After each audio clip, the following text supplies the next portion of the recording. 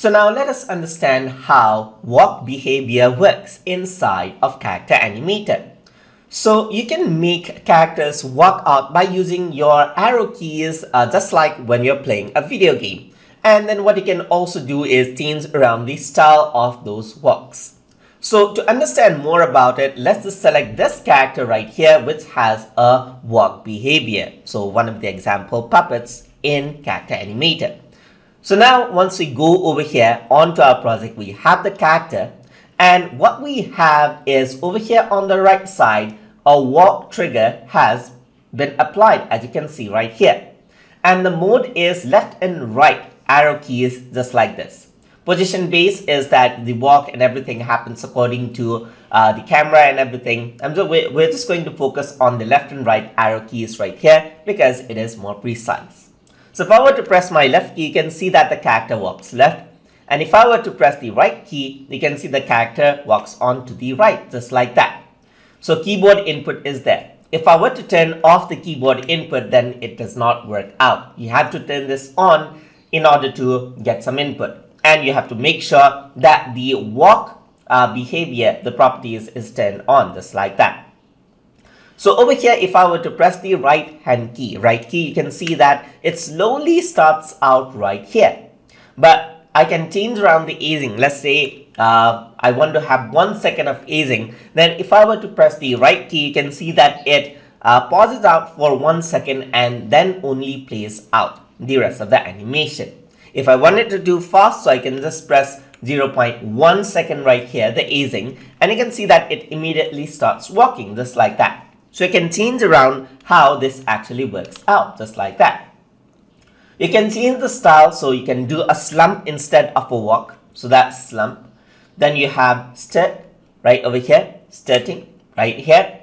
And then you have prance, just like this. And then you have sneak. Alright, looks much more better for this character right here. Then you have run, actually running out with a lot of jump, as you can see right there. And there's headbang.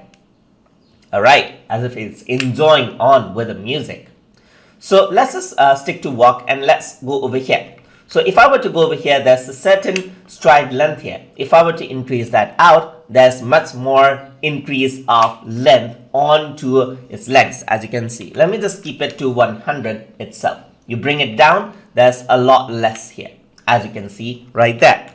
If I were to go over here onto step speed, right now it's 83%, but if I were to do 200%, it's much more faster, as you can see right there.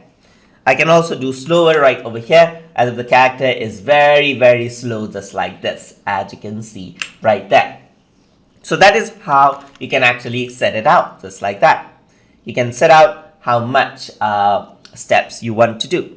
So I'm just going to leave it out into 80% right here. And over here, there's the step phase right here, which you can control. So you can see right over there, if I were to change this, subtle changes over the phase of the step over there. So then you have pose emphasis. So if I were to increase that out, there's more emphasis on the pose over here at the ends while the character is walking out, just like that, as you can see right here. You go minus, you can see that there's no pose emphasis on the ending part. I'm just going to leave this on to 0, just like this, as you can see right here. Change it out, 44, and so forth. There's like these kind of a pose emphasis, just like that. So I'm just going to go back right here, just like that, and there's something like that, as you can see right here. Alright, so coming on to this side right here, I'm going to go to body speed. So if I were to increase that out, the body goes left and right as well, as you can see. So I can go around into body speed. Let's say, for example, if I were to do 30 right here, it goes slowly onto the right, slowly onto the left as well as I press the keyboard button. So if I were to go to 50, you can see that it goes on to the right, goes on to the left, just like this. So shoulder sway is like the shoulder right over here, as you can see. It changes around the shoulder sway as well. Let me just increase that out right over here. You can see that the shoulder really sways out as I do that. But too much looks kind of unnatural. So I'm just going to leave it around 100%, just like this. And then you have the arm swing. So if I were to really increase this out, you have the arm swing over there, as you can see right there. So let me do around 200%, and you can see that the arm really swings out right over there. Then you have the arm angle right here, just like this, and there's the angle of the arm which changes out over there. And then there's elbow as well, so if I were to increase that out, there's elbow swing just like that as well. And then there's hip sway, so if I were to increase this out, there's like hip sway right over there, as you can see, just like that. So let me just decrease this out over here. And then if I were to go over to toe bend, then the toe bends out even more, as you can see. And strength is something I can work around with. So there's no strength whatsoever on the animation. But if I were to increase it out, you can see that there's a bit of strength on the animation. Increase it even more, and then the strength of the animation is even more. So just like that, you can control around how much you want to work with, just like that. And that is how you can control out all the walk.